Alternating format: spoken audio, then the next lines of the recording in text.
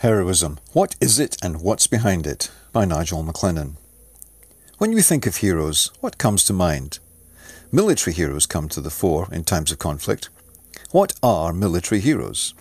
Those who stand up for, defend or help others in the face of adversity, hostility and personal risk. There are many other categories of hero.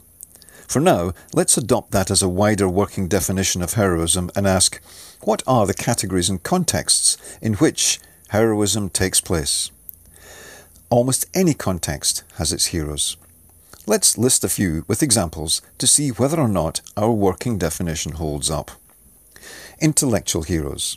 Those who stand up for, defend or help others in the face of adversity, hostility and personal risk to advance human understanding. Does that fit Galileo Galilei, Baruch Spinoza, Doris Lessing? Scientific heroes.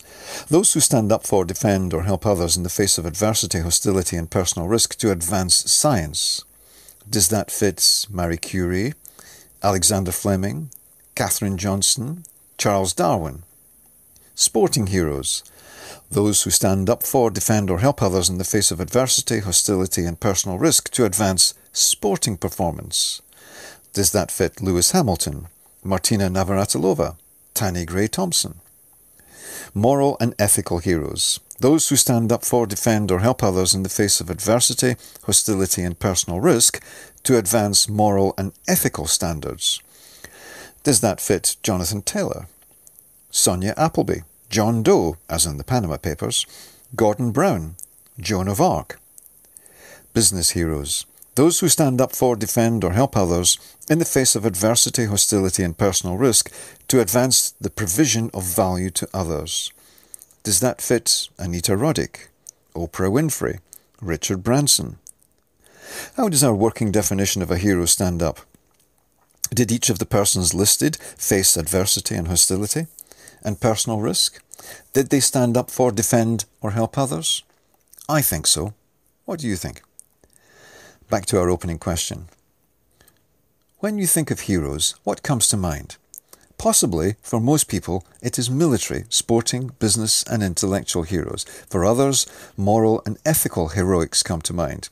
In the UK, we have the national asset, the NHS, because of a handful of morally heroic people. We have free education by way of the same kind of people. We have democracy by the same benefactors. Almost everything in life that can or needs to be improved will be addressed because some heroic people will stand up for, defend or help others in the face of adversity, hostility and personal risk. Most of life's societally caused problems, such as allowing corruption to go unchallenged, will only be addressed by heroic people, people who stand up when others don't. Heroic acts are happening all over the world as you read. More will happen soon. Most you will never know about. The martial artist who will this week prevent a murder by a gang of thugs by physically intervening. Neither will you know the names of the NHS staff who will repeatedly risk death by treating those with potentially fatal diseases, or of the fire officer who will run into a burning building to save strangers. Some acts of heroism come to public attention. The singer who mobilised the world to save starving people, Bob Geldof. The politician who organised the write-off of crippling debt to some developing countries, Gordon Brown.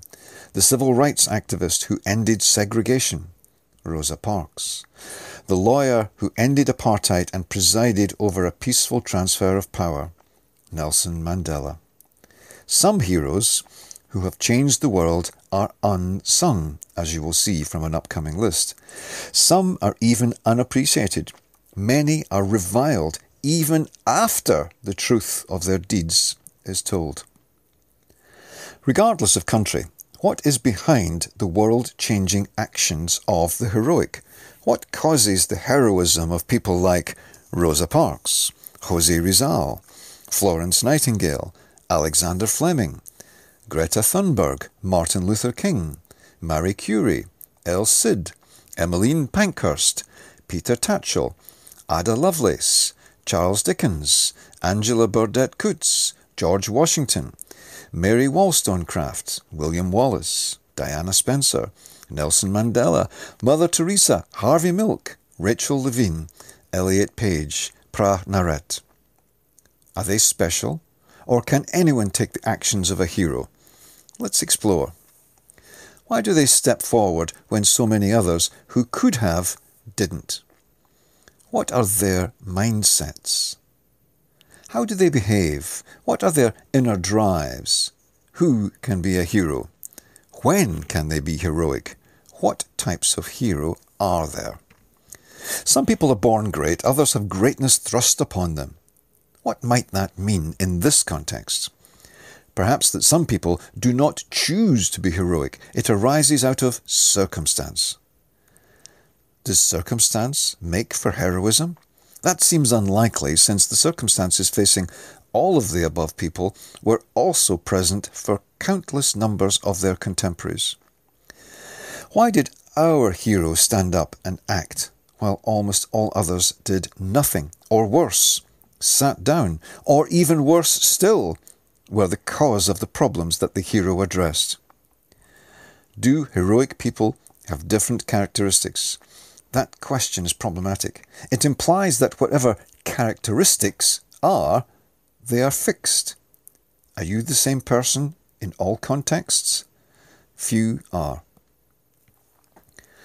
Despite the problems, it might get the ball rolling to list some of the characteristics that researchers have linked to heroism. They seem to fall into clusters like bravery and courage, conviction, determination and strength, helpful, selfless, protective, self-sacrificing, honesty and moral integrity. Above all comes action. What drives heroic people to act?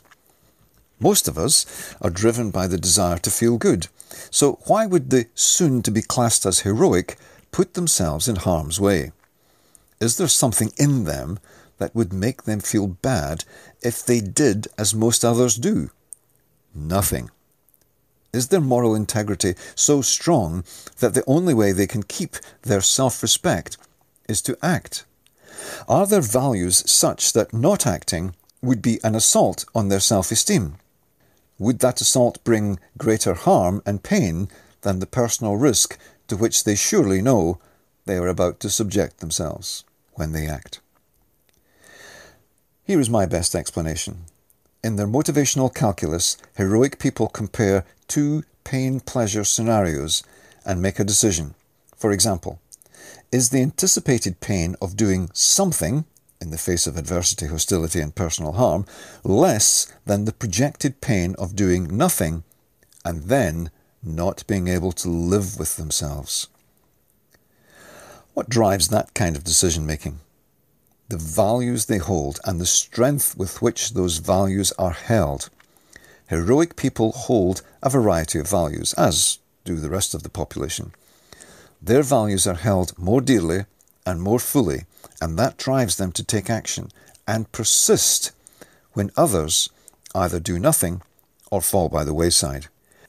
People we describe as heroic believe in what they are doing with such intensity that it is not a matter of if they act, merely a choice of how. Heroism. What is it and what's behind it? More work will be required to create a stronger definition of what it is. You have a working definition now to get you started, if that's what you choose. What's behind heroism? Values and the strength by which they are held. For heroic people gripped by such strong values, maybe their heroism is less choice and more necessity. Either way, all of our lives are better because of such people. Indeed, almost all past, present and future progress depends on them.